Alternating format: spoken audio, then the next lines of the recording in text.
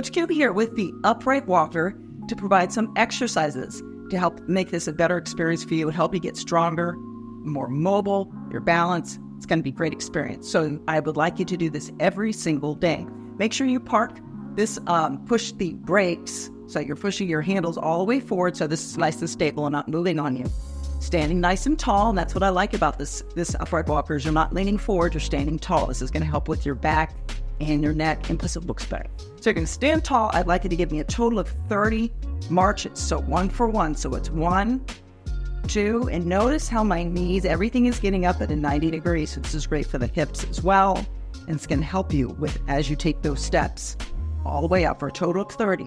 The next one I'd like you to do, standing upright, toes facing forward. I'd like you to give me a total of 10 calf raises. So up on the toes, come back down. This is great to strengthen that calf, the lower leg, your ankles. It's great for your feet. And think about how much we're pushing off whenever you're moving, walking, going upstairs. So I'd like you to give me a total of 10. Now, standing tall again, you're going to give me 30, or I'd like you to give me 30 leg curls. So it's the opposite of the march, and this is 1 for 1. So 1, 2, so a total of 30. And this is focusing on the hamstring strength. Excellent. It's a nice little stretch for the top. And all of these exercises are going to help you every day in every way. So a total of 30 of those. The next one I'm going to have you do is you're going to put your hands on the handles, please. Put your elbows down. You're at a slight angle, just a little bit.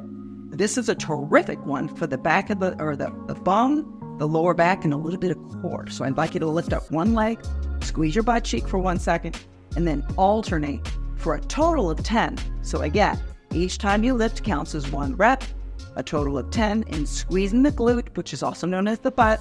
Jack LaLanne calls it the back porch, a total of 10. The very last one, standing tall, posture. This upright walker by Vive is terrific. Why? Because it's promoting a better posture. Notice how you can adjust these arms up and down.